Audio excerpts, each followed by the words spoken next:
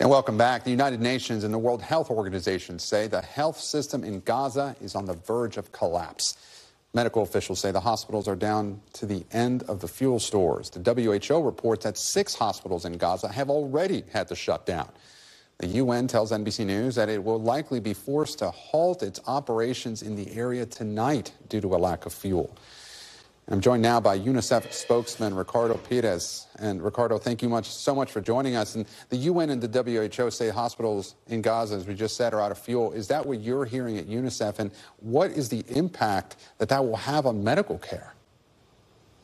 Thanks for having me. Absolutely, that's what we're hearing as well. And there's no argument now that this is increasingly becoming a children's crisis.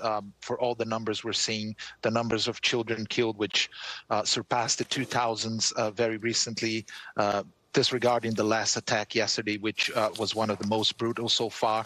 We're hearing stories from hospitals and medical facilities where intensive neonatal care is completely compromised because of the lack of fuel and therefore electricity, which is so necessary to operate these facilities, and the machines that are, for example, keeping babies in incubators and on ventilators, because they're so fragile at this point, and they are at the forefront of this. They are suffering the biggest impacts, and no doubt children are paying the highest price for this crisis. And Ricardo, Israel claims Hamas has fuel that it's keeping from civilians in hospitals, tweeting these fuel tanks are inside Gaza, that they contain more than 500,000 liters of fuel. Ask Hamas if you can have some. Again, that's a tweet. There's a tweet from Israeli officials. What have you heard? Has there been any verification of those claims?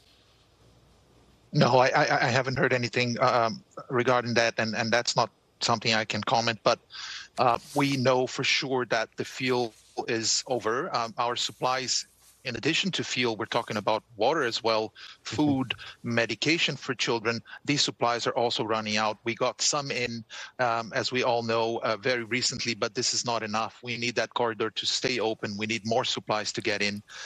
This is a matter of life and death for children. So, now, Ricardo, the Biden administration has said that one of the main concerns here about fuel is making sure that it does not fall into the hands of Hamas. How are aid groups trying to make sure that that does not happen?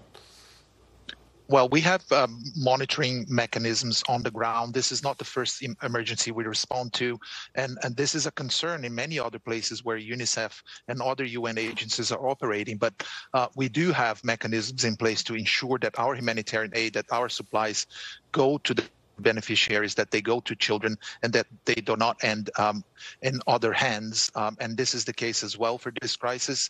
However, access and security are big concerns at the moment, and it's much harder for UNICEF to operate with its logistics on the ground if we're not safe and if we don't have access. And Ricardo, the White House has called for a humanitarian pause to the airstrikes. Again, not a ceasefire, but a pause for humanitarian aid to get in. What would that need to look like in order to make an impact on the situation on the ground? We need safety. First and foremost, our humanitarian workers need to access the impacted areas and be able to deliver for children and families in a safe manner. But also, this corridor needs to remain open. This pause needs to continue in order for this impact to actually be significant and the right supplies arrive at the right time and to the right people. And Ricardo, we've seen concerns about this growing crisis from all over the world. Since you're here right now, I wanted to give you the opportunity. How can people help? Well, I'm speaking to an American audience, so please go on UNICEF USA and donate. We're accepting donations for this crisis, and they're very welcome, and we're very grateful if you can do that. Ricardo Pires, spokesman for UNICEF. Ricardo, thank you so much for your time.